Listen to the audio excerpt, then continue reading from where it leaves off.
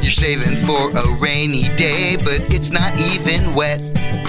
Then there's food, some gas, and clothes. Don't forget the rent. Insurance pops up here and there. And don't forget to cut your hair.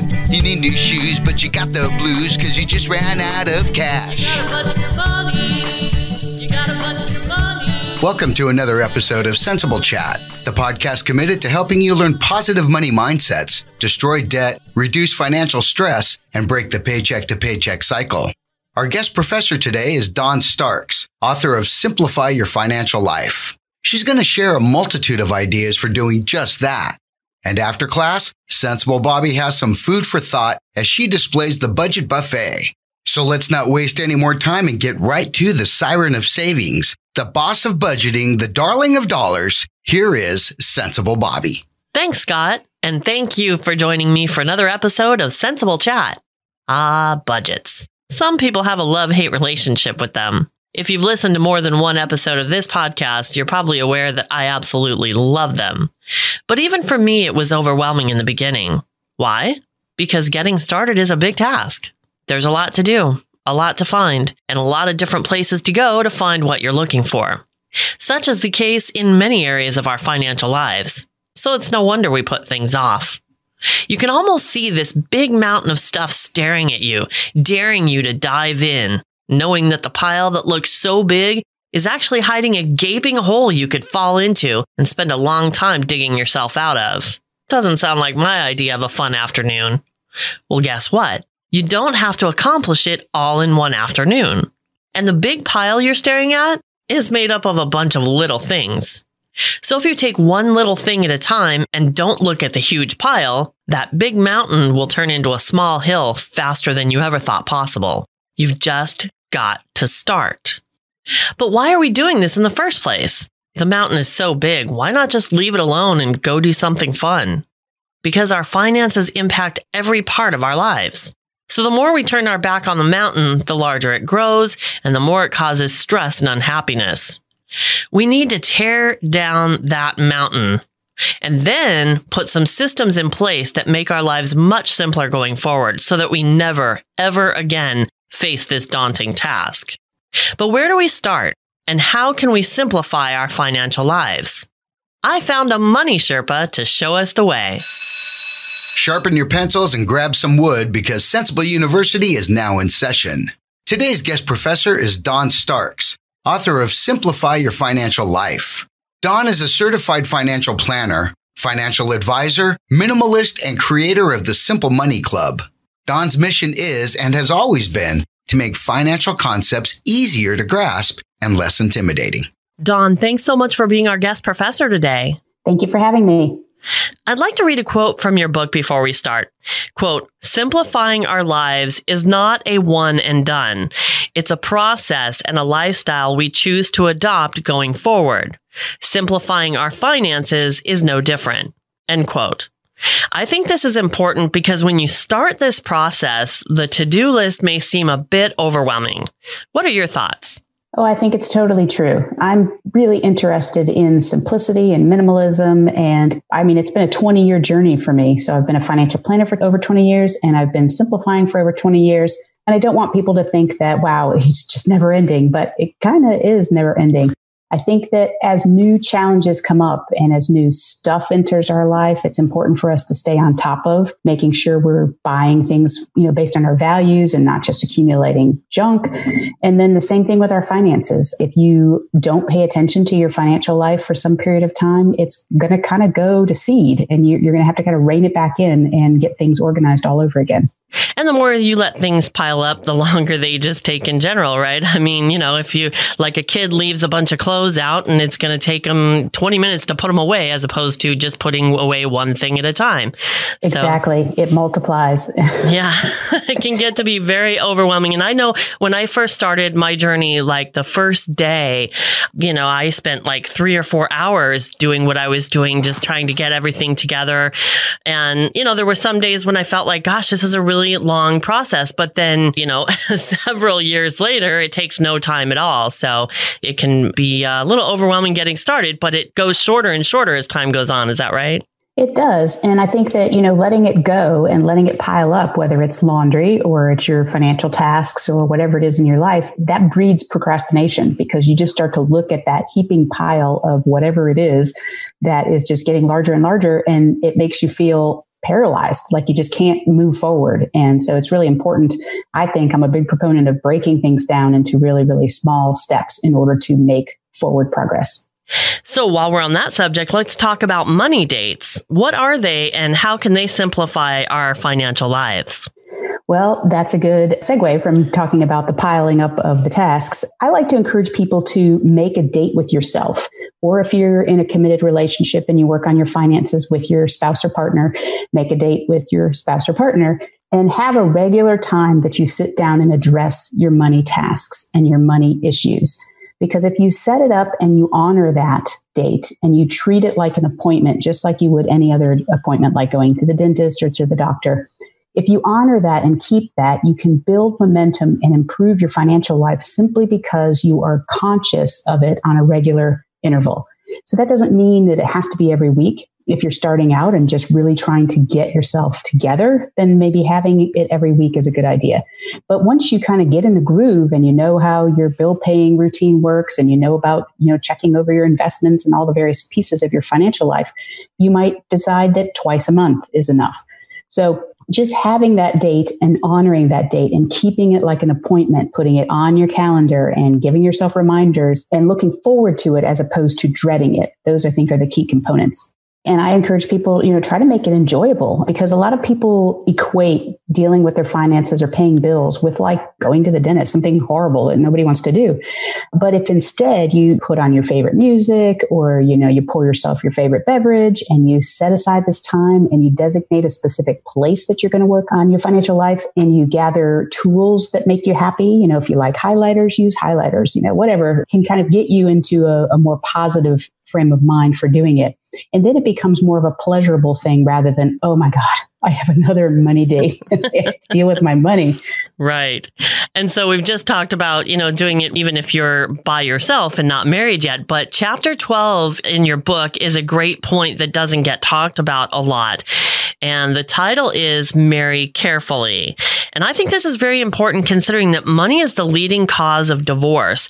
So what do you mean by marry carefully and how can this simplify our financial lives? Well, thanks for asking. It's one of my most favorite things to talk about. And yet I always want to tread lightly because I can certainly speak from my own experience to say that, marrying somebody who was very opposite to me in terms of our finances has been a challenge. That said, I'm not implying that everybody should go out and try to find a mate that is exactly the same as you, because as we know, opposites attract. Right. And so there's nothing wrong with that. It's just that you need to make sure that as you are getting into a relationship that you view may be permanent, that you are, in essence, checking out your partner financially. You need to know what are their values. Are you in alignment with your life values and what you want out of this life? And are you on the same page in terms of what your opinion is about carrying debt and saving and sort of kind of the biggies? You don't have to be in perfect alignment, but you do have to understand where the other person is coming from with regard to their financial life and how they think about money. Because just having those conversations initially, even if you have differences of opinion, that will open the door to having good quality conversation as your relationship progresses, as opposed to being two individuals doing your own thing, living your own values, and never talking about these things. And then those problems will fester.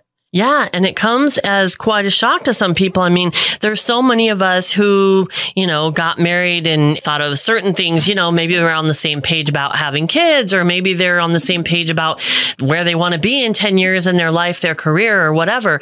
But a lot of times you don't think about how, financially compatible you are. And you just kind of tend to assume that your significant other is on the same page because, of course, it makes perfect sense to you. So why would anybody else, think differently? And then when it comes right down to a major decision, it can be a big shock. And, you kind of find yourself going, wow, I guess we should have talked about this before. Yeah, well, it happened to me. I'm a lesson here because I was in graduate school and I studied in business and in finance. And as I got out of that and became a financial planner and started working as a financial planner, that's when I met and then ultimately married my husband. And I did not spend the time on the front end really understanding how he thought about money. So I'm not suggesting that I don't think I would have married him had I known, but I do think our lives would have had a better trajectory in terms of getting along when it came to making money decisions, because I just sort of assumed that he felt the same way about things I did. And I didn't take note of some of the warning signs that would have led me to think, oh, wait a minute, maybe we should talk about this before we get married and merge our lives together. So it's an important topic for me because I feel like that has caused our marriage to be much more challenging than maybe it might have been if we had been a little bit more careful on the front end to get those cards out on the table. And kind of along that same path, we hear a lot of importance about goal setting, but in the book, you point out that prioritizing is just as essential. And I think this is another thing, on that line, especially if you're working with somebody else, is making sure that priorities are matching. So tell me why prioritizing is so essential, especially when it comes to goal setting. I'm a major goal setter. I mean, I can't even remember a time when I didn't have like a 10-page, I'm exaggerating, but like a 10 item or more goal list, because I'm just goal oriented. Not everybody is, but even if you don't physically sit down and think about and write out your goals or state them in some fashion, most people have things they want to do in their life. They want to get a certain job. They want to make a certain amount of money. They want to own a home. They want to own a particular type of car. So those are goals, whether you actually say, this is my goal, or you don't. And why I talk about prioritizing is because so often I think people get into this notion that, hey, I'm going to try to work towards all these things at one time. And with your money in particular, your money only goes, you can only spend it once. You can't spend it 3 or 4 times. So having goals is great. And then sitting down either with yourself on your money date or with your partner and talking through each other's goals and saying, okay, well, what are our priorities? What is the thing we really need to focus on first? Because it's that focus that's going to get it done. And it's that, in the case of a partnership, it's that mutual focus on one particular goal and getting it done that's going to make it happen.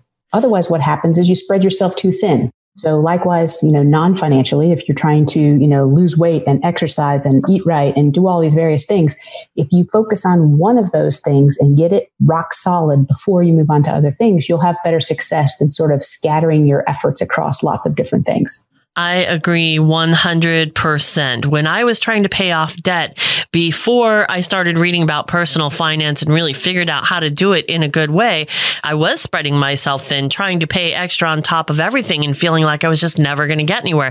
And it wasn't until I focused in on one, that's kind of the debt snowball thing, that I really started getting somewhere. So you're right. It is so much more effective. I mean, you got to have goals, but that prioritizing is completely essential.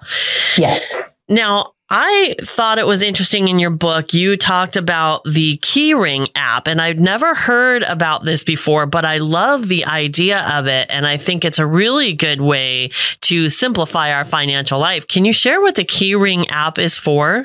I will. And I don't have any connection with them. So this is just me as a raving fan of Keyring.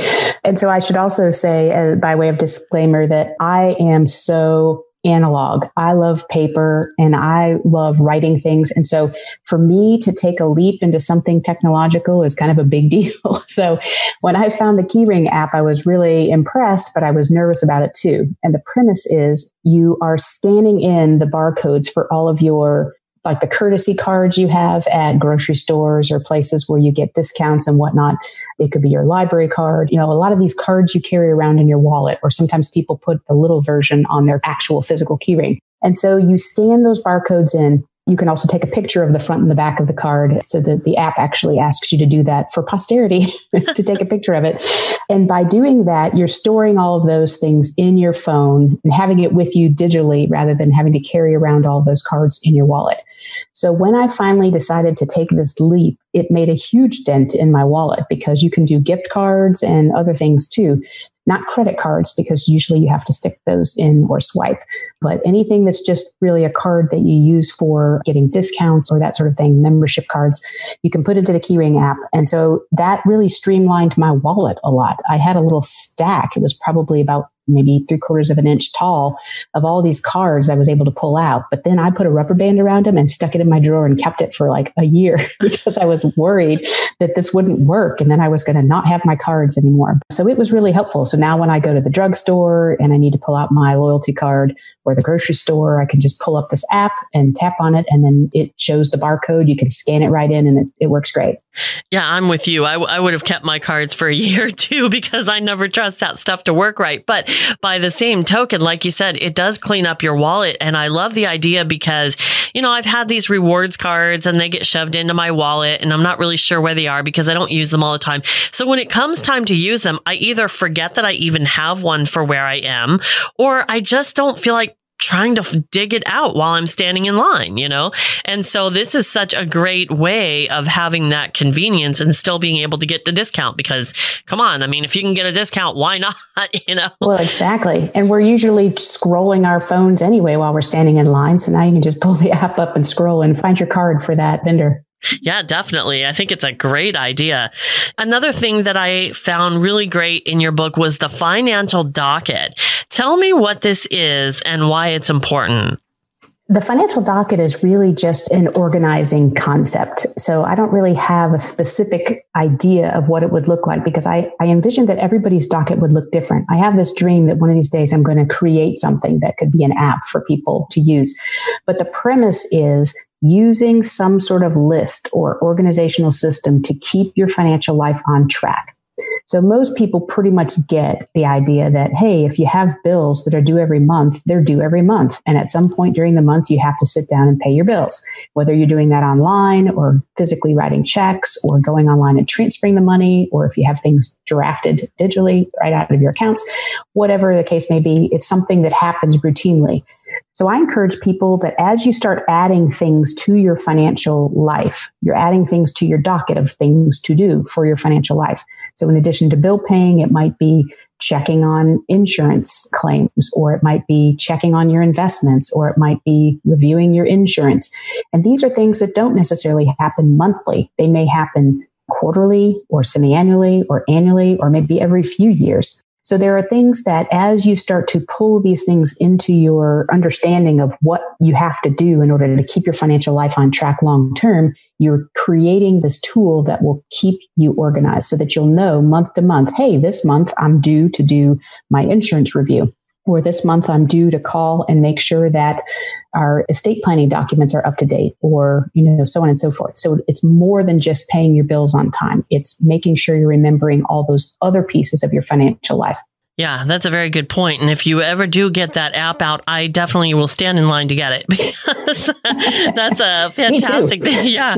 And I think, that's, at least from the standpoint of the bills that aren't due monthly, that's the biggest reason I see a lot of people failing when they are first trying to budget, because they're only thinking about what's right in front of them that month. And, the things that come up through the year or maybe 2 years from now or whatever, they're just off the radar because they're not done, all the time. And those are the things that tripped me up at first too.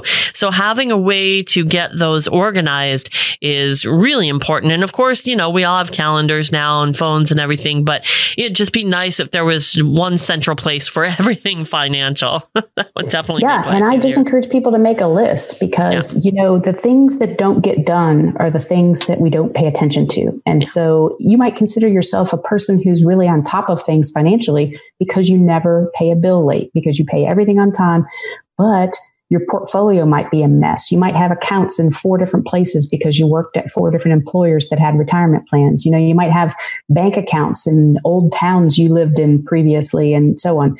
And so really that's really the mission of the book, is to start noticing all these pieces that are loose and out there, and let's start getting them organized and consolidated and simplified, and creating those systems, getting yourself organized in order to have regular review so that you pay attention to the things that are important.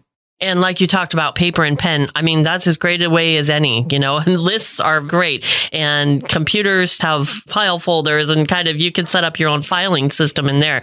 So definitely very important to get all of that in place. Set up a process and trust the process. Now, you have a chapter in your book on decluttering your budget. Let's talk about how to declutter the budget and why that's important. For me, decluttering is a big theme in my life. I think people who are interested in simple living and minimalism, they think a lot about decluttering, but most times they think about that with just their physical belongings. So they think about, oh gosh, this closet, it's, I can't even get the door closed. I got to get rid of some of these clothes and shoes and things. And they think about getting rid of things that they don't need anymore or that don't fit anymore or just are no longer in some way useful to them or their household.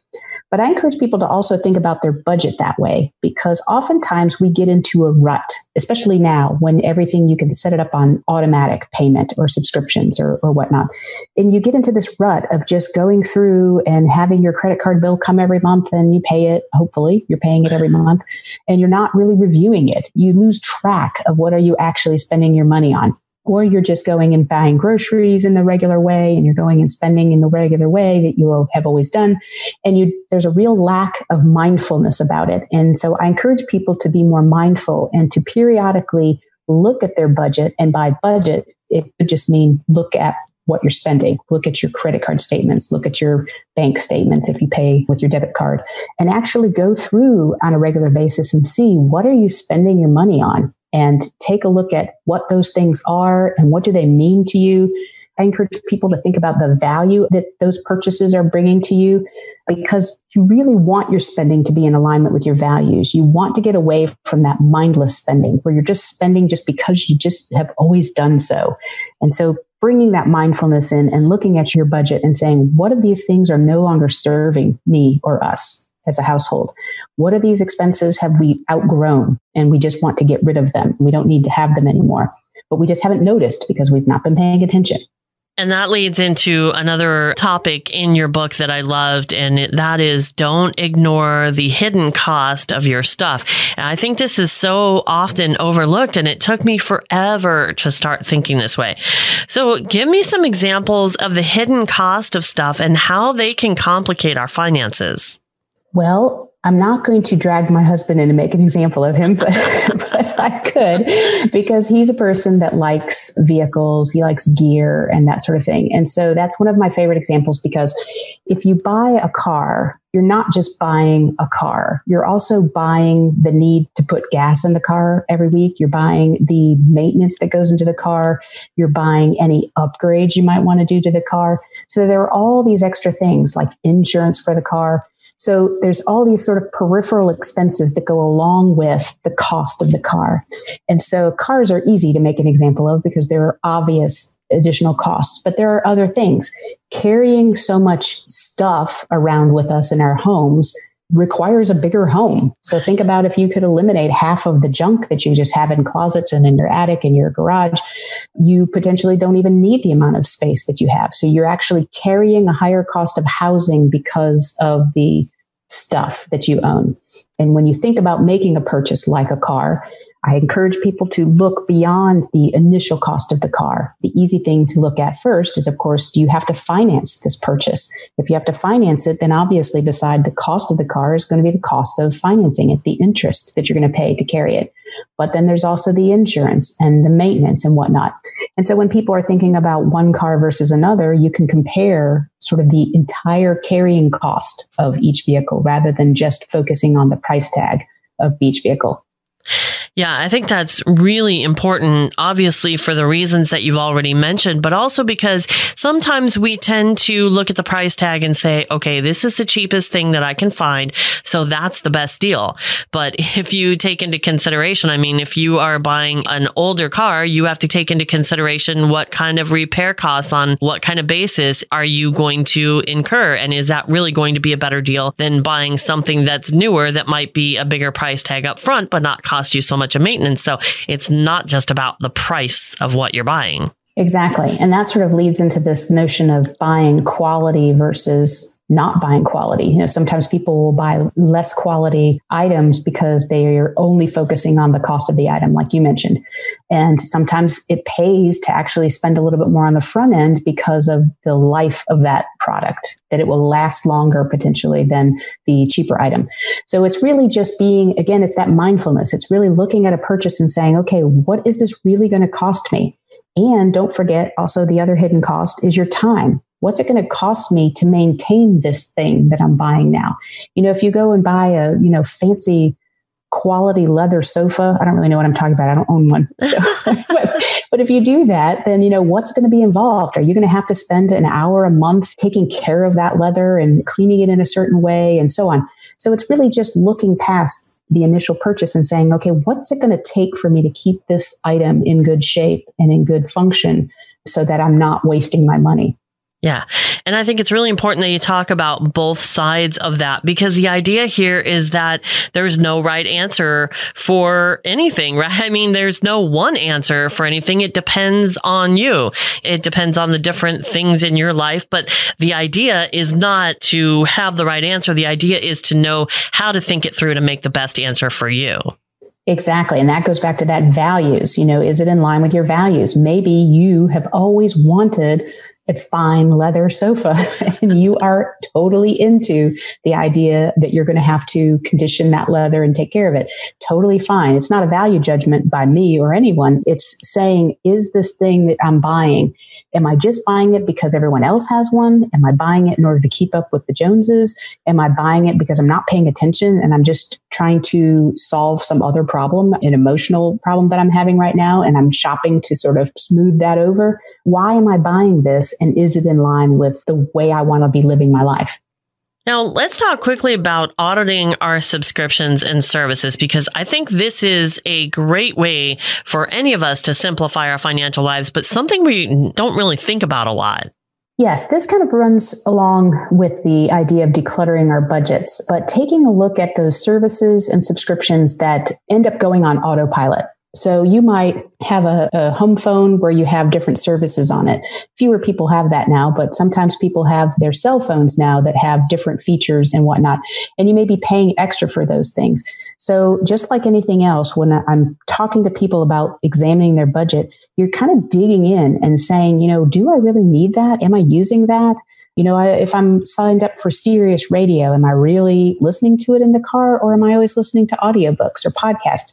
Looking at those with a real fresh eye and sort of taking a step back and saying, okay, what is this really doing for us? Is this service or product that we get on a subscription basis, is it really serving us? Because I think that, it's easy. And easy is good for a lot of things, but sometimes easy also makes us complacent, and it makes us not do the work of actually examining, am I wasting money here, or is this really serving us?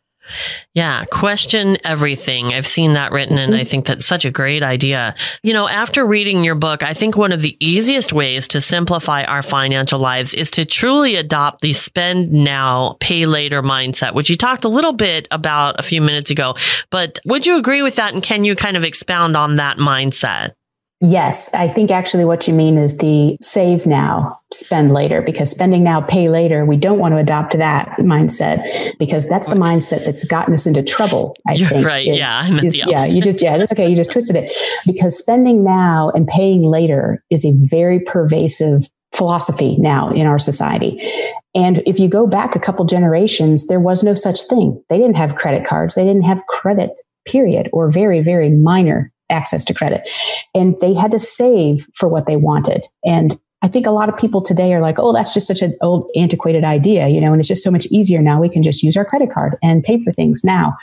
But really, if we can take a step back from that and be more careful about how we're spending our money, it would truly do us all a bit of good to work towards saving for something rather than spending our money now and then paying it off over time. This is how people get into trouble with credit card debt, because they want the thing now. They can't live without the thing now, and therefore they end up paying for it with interest. And so it becomes much more costly over some period of time. And so they're still paying for that item oftentimes months and months and potentially years after that item that they had to have has lost value, has lost interest. They've lost it literally. It's just gone. Yeah. And they're still paying for it. Yeah, talk about a way to simplify your financial life. I mean, if we didn't have debt, we would obviously think more ahead of time about what we spend because we wouldn't have the choice to just mindlessly spend beyond what we had. There wouldn't be the stress that came with knowing that you're in debt, the stress that came with paying all these different bills and all these different credit cards and keeping track of everything. And certainly that is a great way to simplify your financial life. Just don't spend what you don't have, right? Yes, exactly. And I mean, I think people think, oh, well, that just sounds so quaint, but it's just not practical. But it really is. I'm not down on credit cards. Credit cards are useful tools and they do really simplify our lives in a lot of ways if you use them appropriately. It's using credit cards in order to use the credit on those cards. That's the problem. So if you use them like a charge card, and you pay it off every month, then it's really a great tool. It can help you be organized. It can help streamline your record keeping. There's a whole host of reasons that it's easy and helpful, but it's that carrying the debt that becomes the problem because then it's a crutch and then it's just easy. It's easy to use and it's easy to spend when you don't have the money and you don't really have a rock solid plan for getting the money in order to pay for those debts. Yeah, I completely agree with you. Money is just, it's an inanimate object, right? And all of the tools we have are not good or bad. They're not detrimental or saviors. It's what you do with every tool. And that comes back to you and how you decide to use it. So exactly. Now, I know that we're out of time here, but I have to ask you this because I love this quote in your book, embrace your inner tortoise. Can you share what you mean by that? Yes. Like so many things in life, good things take time, and getting to where you are successful with your finances, especially if you feel like you have a long way to go. I mean, if you feel like you've really dug yourself a hole or you just never have felt like you had enough financial knowledge to be successful with your money, you may feel like it's a really long journey in order to get to what you would define as financial success. So I encourage people to just embrace that tortoise, embrace the fact that, hey, it's going to be a slow, and sometimes it's a slog, right? It's going to be a slow journey to get there. But by embracing it as opposed to fighting it, then you're going to appreciate the journey along the way as well as getting to the destination. Too often, just like with the consumer culture where it's buy now, pay later, just like that, it's like have now, don't worry about later. You want it now. And so everybody wants things immediately. And so there's this sort of lack of delayed gratification. And so it causes people to really get frustrated and give up. So they start on a journey of trying to improve their financial life, just like they might start on a journey to improve their health by exercising and eating right. And they don't see results within the first few days or weeks or even months. And so then they give it up and they think, oh, this is just not worth it. I'm not getting anywhere with this. Being successful with your financial life really does take time. And you're just going to have to accept that. So the sooner you accept it and then just lay the groundwork and start working on your plan, the better off you'll be, because then suddenly, 5-10 years go by and you're like, wow, I got all my debt paid off. And look, I've got a 401k that I've got X dollars saved in it. And I've got my emergency fund saved up. And so all of a sudden you can look back and see that you've made real and good progress. But along the way, it can feel so slow. It's like you just described my journey. Yeah, exactly. Several years. Yeah, because sometimes it did feel, gosh, am I ever going to get anywhere? And it's so slow. And then now I look back, wow, and I talk to my husband, look at all that we've accomplished. This is so great. And like I've said lately on this podcast, the time is going to pass anyway. So regardless of whether you use it to try to get yourself in a better place or decide to give up because it's too hard, we're all getting older. The time's going to pass. So we might as well make the best of it. That's right.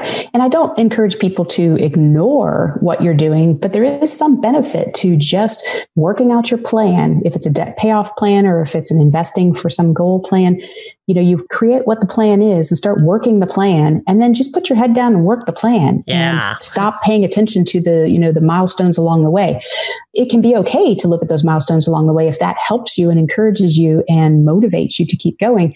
But by the same token, if you know you're going to get there, then just keep your head down and work, because otherwise 3 months in, you look and you're like, wow, I've hardly made a dent. And then you get frustrated and quit. And I hate that for people. So I say, just start investing your money and then just ignore it. Just let it go. And you will see it compound over time. Yeah, sometimes the best thing you can do is look away. Look away for a while. Like benign negligence or something like that is what it's called, I think. Well, Dawn, I love this book, and there's so much that we didn't get to, but, I really want to encourage everybody to go and get a copy of your book because I loved it. I think it has a lot of great ideas on how to simplify our financial lives, which is such a huge thing, especially right now. So how can people get the book and get more information about you? Thank you. Thanks for your kind words about my book. So you can find me on my main website, simplemoneypro.com. And that's my blog. And I have a podcast, and you can get to the book from that site also.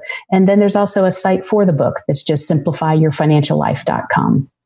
So simplemoneypro.com and then simplifyyourfinanciallife.com.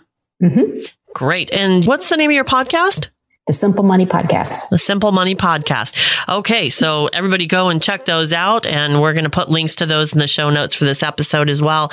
Dawn, thank you so much for all your time today. I really appreciate it and all your great information and the book. We look forward to chatting with you again. Thank you so much.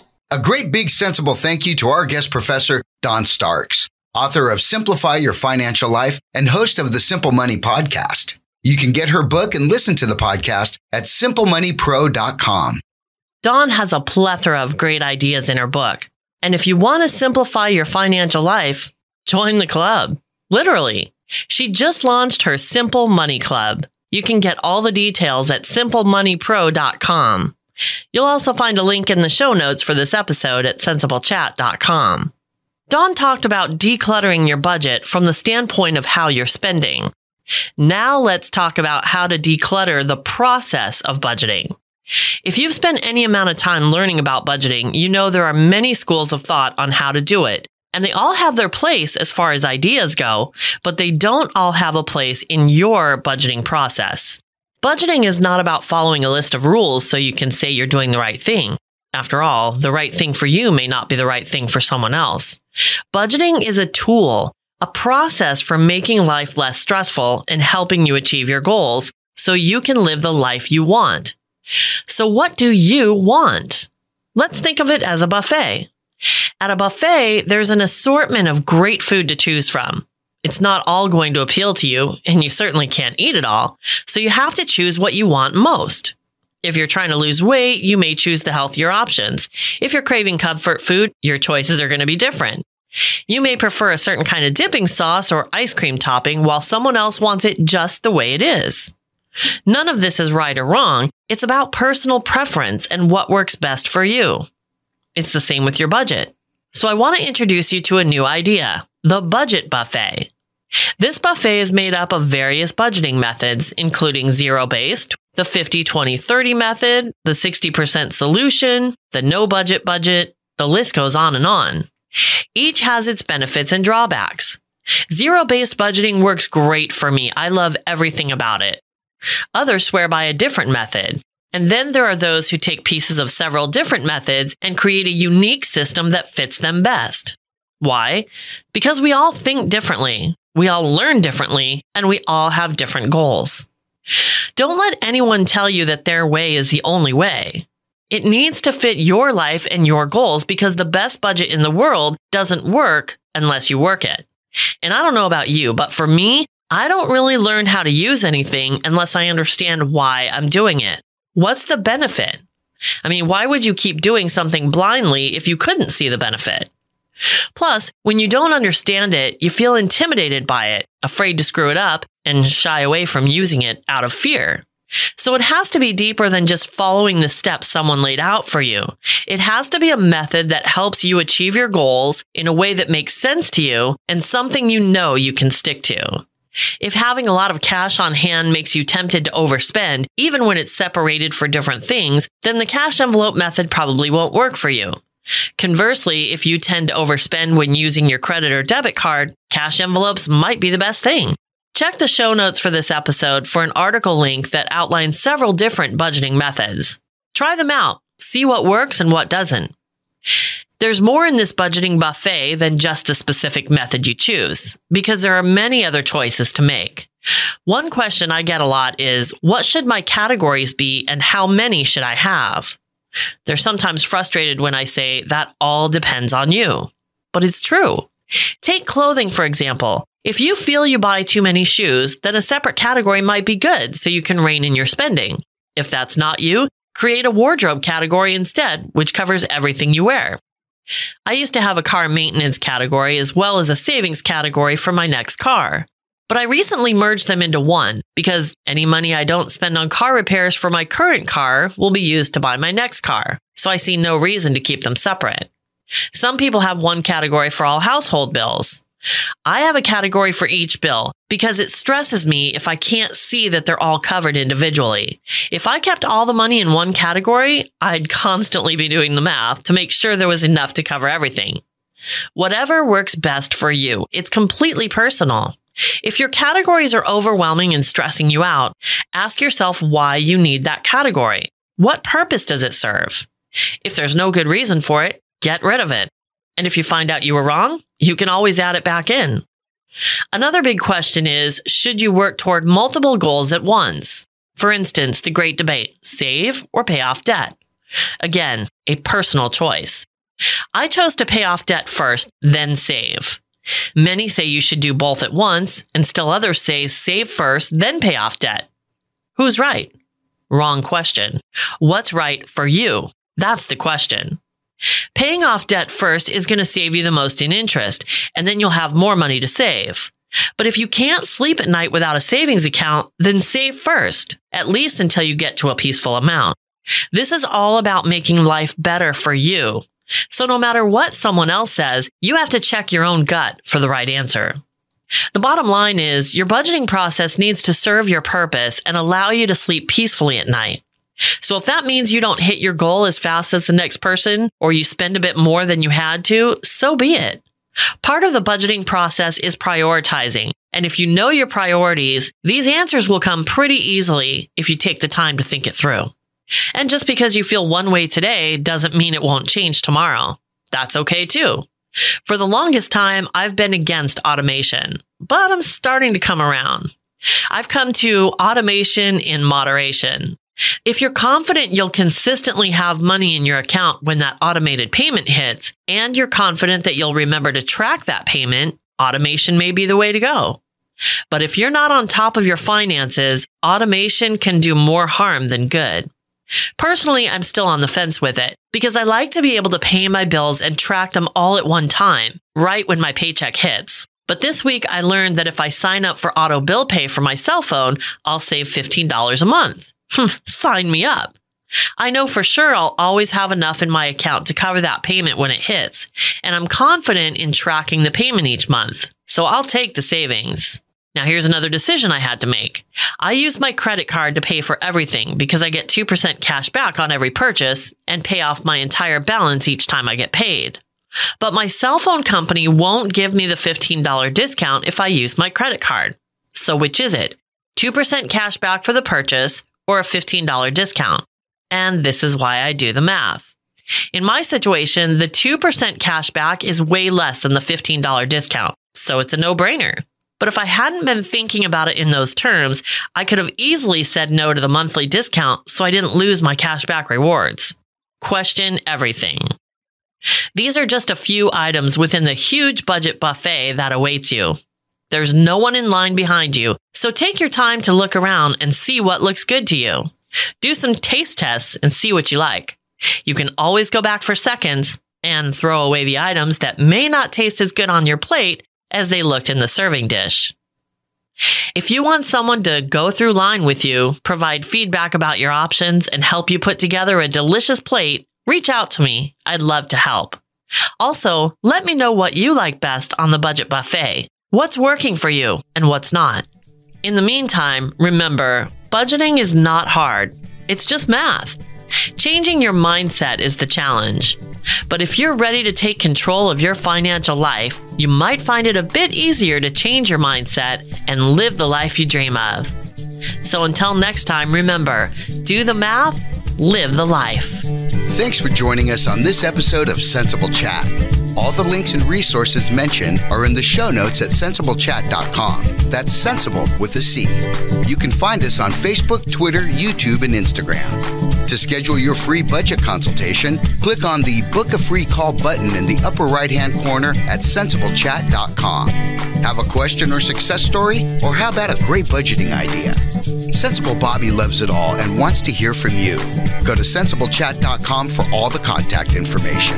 That's sensible with a C.